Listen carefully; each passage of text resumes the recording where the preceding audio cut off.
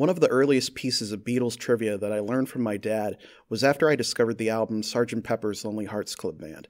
He asked if I liked the song Lucy in the Sky with Diamonds, and of course I said yes.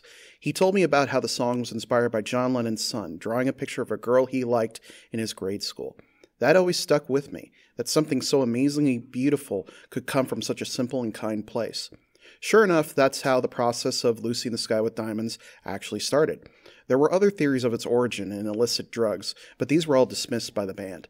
The real Lucy didn't even know she was the same one in the song until many years later in the 1970s.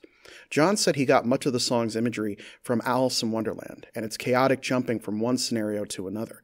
He also said that the girl in the song with kaleidoscope eyes was the woman who would later complete his life, Yoko Ono.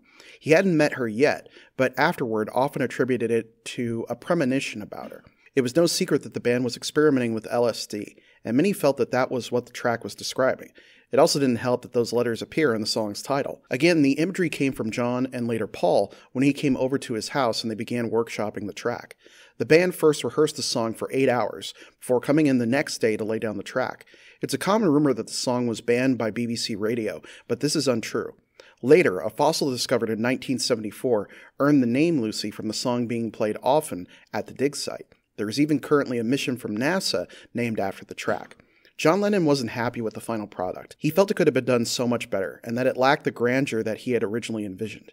He got to take another crack at it when Elton John covered the song in 1974, where he provided guitar and backup vocals. He used the alias Dr. Winston O'Boogie for his credit listing.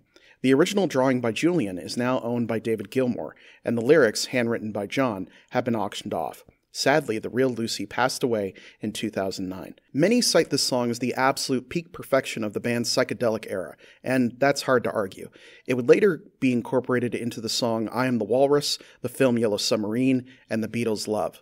Outside of the band itself, it's been covered and referenced in countless other works. Everyone seems to agree that the track's imagery, structure, and legacy are all near perfection, and it remains one of the greatest pieces of Lennon's work, even if he didn't think so himself. What do you think about this song? Let me know in the comments below. The content on this channel is made possible from viewers like you. Help the channel grow by supporting me on Ko-fi, which you can find a link to below. You can also help by liking, commenting, sharing, and subscribing. Thank you again for watching, and I will see you guys next time.